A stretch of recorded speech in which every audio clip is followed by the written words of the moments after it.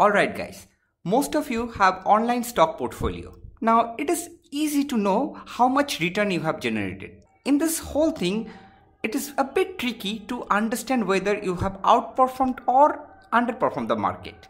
Easy way to calculate whether you have outperformed or underperformed is through alpha. If the alpha is positive, that means you have outperformed the market.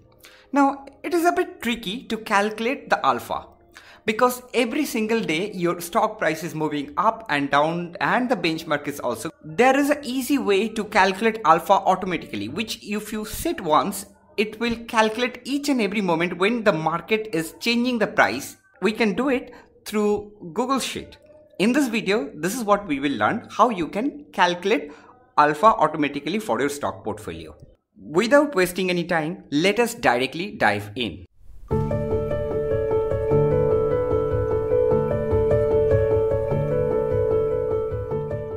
So we'll start from the beginning. First, you can go to your Gmail and then you can open a sheet, as you can see here.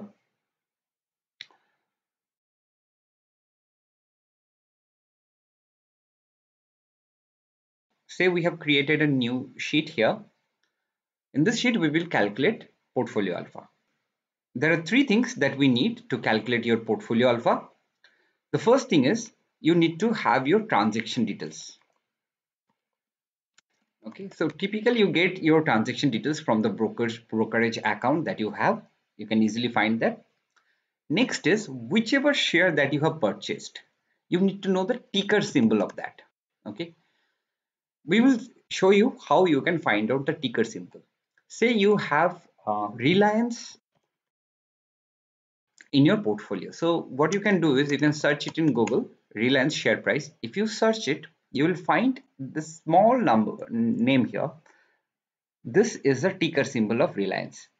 Okay, so we have to write exactly the way it is written there. Okay, so if it is not Reliance, you can find out Airtel share price to know the Airtel, what is the ticker symbol of that. So for example, for Airtel, if you search it, it's Bharti ARTL. So that's what exactly you have to write here. So once you get the transaction details, the next step would be to find out all the ticker symbol of all the stocks that you own. The third thing is you need to set a benchmark. So in this case, let's see, it is Nifty 50. Okay, so these three things you must have when you calculate your portfolio alpha. Okay, now let's see how we can do this. To do that, first let us put some names, say date, and then share, ticker, how many units of share you purchased, what is the cost at which you purchased, and then say CMP, current market price, and then profit.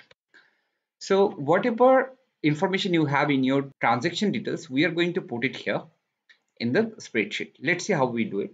Let's say you have share purchased on 6 Jan of 2020. We put this date here. Say you have bought on that day HDFC Bank. Okay.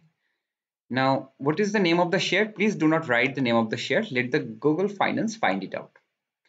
So, okay. So before we start there, we will use Google Finance to get all the information online so that it becomes automatic and you do not have to use things again and again. Okay. Once you do it, you are all set. So use Google Finance, then show the ticker, and then you write this function.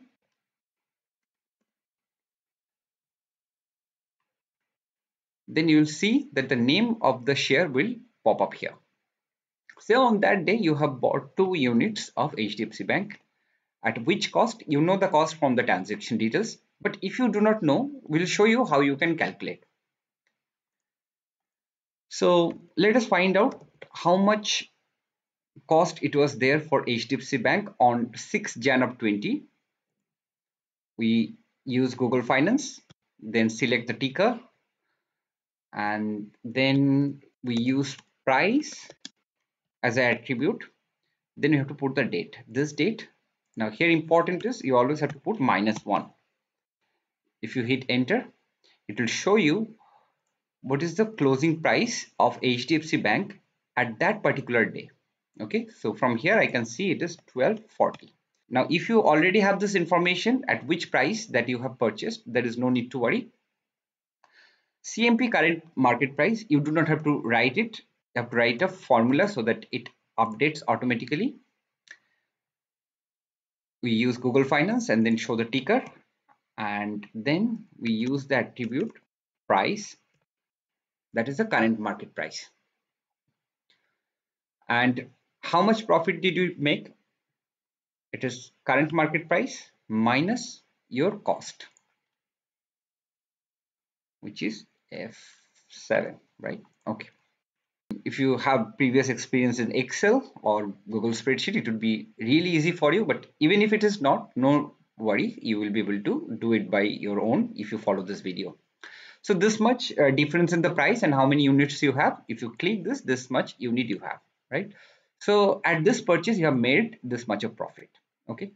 So this is how you can transfer your details, your transaction details in the spreadsheet. Okay. The same thing you can do for all the stocks, right? So let us take a few more examples. Let's say in 18th of May 2021. Okay. Let us change the color here. Okay. So this is the day you purchased ITC. Okay. By the way, we write ITC here on the T curve, and we extend the share. Okay. How many units? Let's say you have bought 10 units. You know the price, but again, we will show you how you can find out the price of ITC at that particular day. Take the help of Google Finance. Click ticker, and then show the price, and then you select the date and always put -1 to know the date. So at 18th May 2021, price of ITC, it was 210. Let's put it here. What is the market price?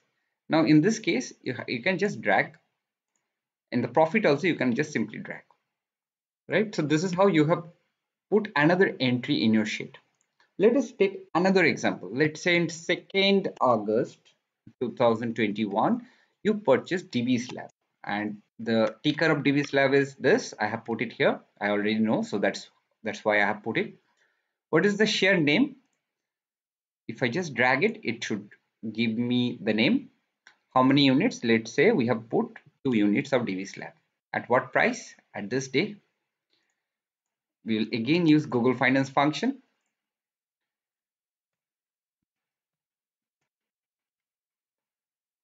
And select the date.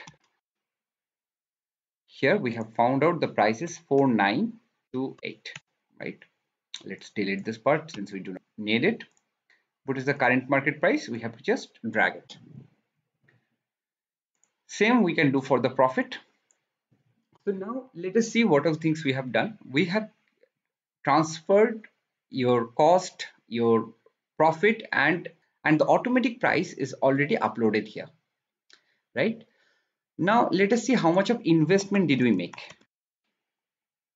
We'll put the same color here so that it looks good. So the investment is your unit multiplied by your cost. Use the autofill function, and let us orient it on the left side. Now let's put it on the right side only. This part, this 3 we can put it left aligned just to make it look good, right?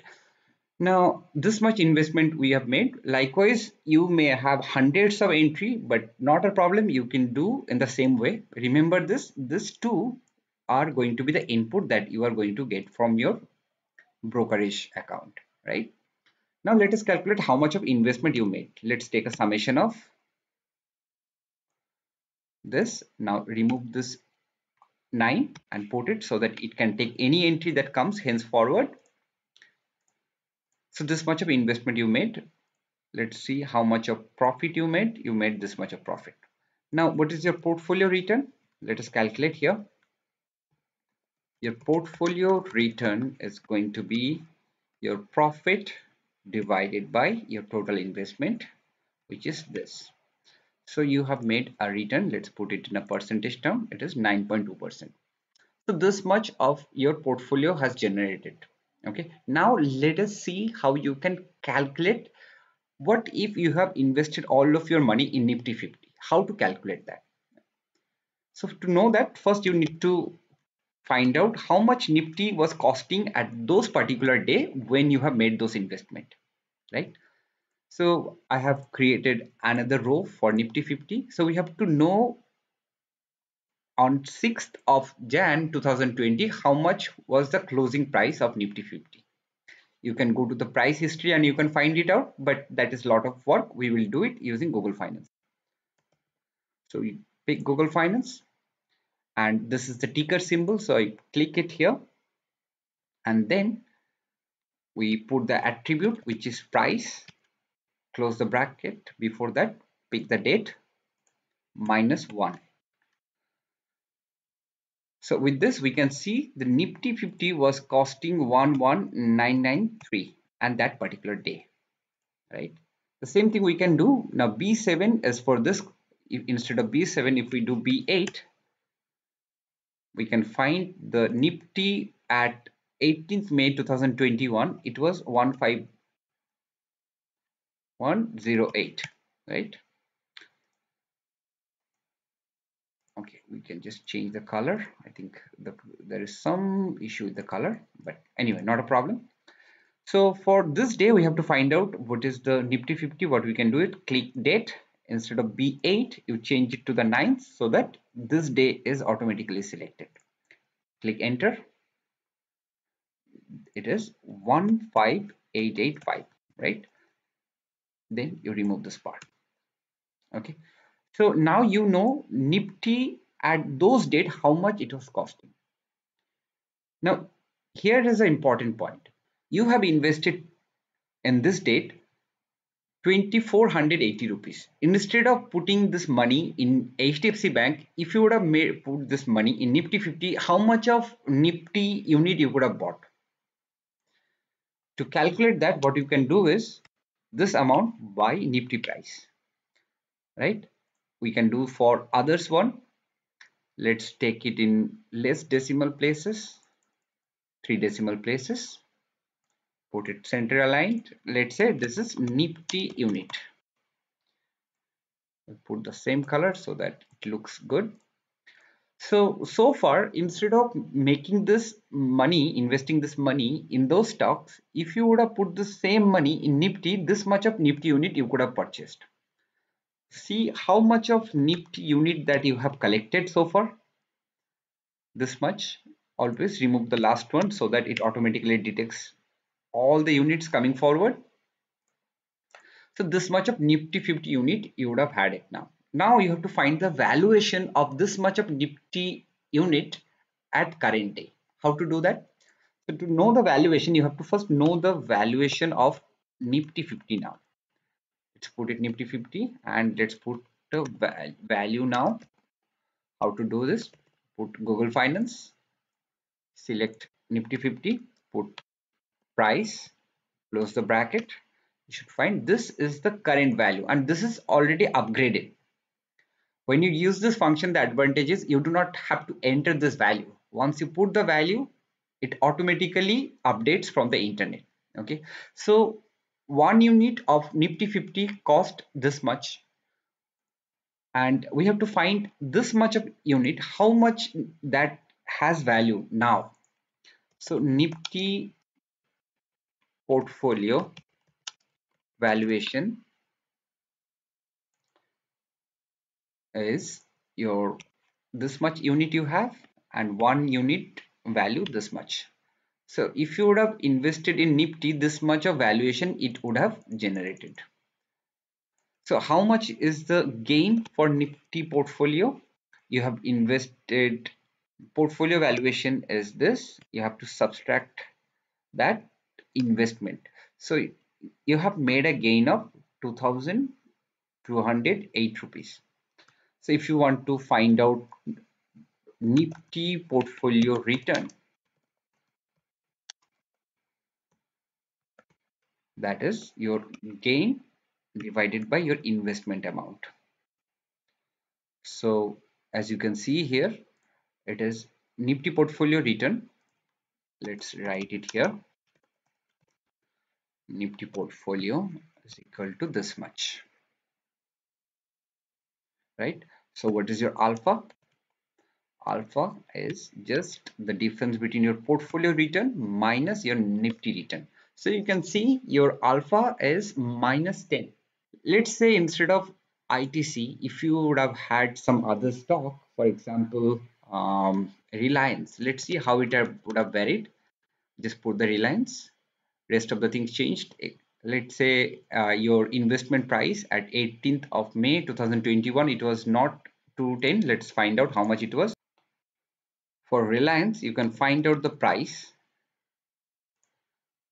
Put the Google Finance, select Reliance, and then price, and then put this -1. If you do this, you can find out the price was 1987. If you put it, everything changes. Now see, instead of ITC, if you would have put Reliance, only one thing that have changed here, the ticker symbol and the investment price, which you already have from your transaction details. So in this case, your alpha would be 3.28. So this is automatically changing, and see the alpha value is also changing. So this is how you can develop a dynamic portfolio tracker where the alpha is automatically calculated. Once you do it, it is set for your lifetime. Thank you for checking out this video. There are a lot of interesting discussion happening in your Telegram group. Mostly our channel members are very well informed investor. Discussion is much more fun in that channel. If you are interested, do join in the channel. Thanks once again for your growing support. We'll catch you up in our next video. Until then, take care. Bye.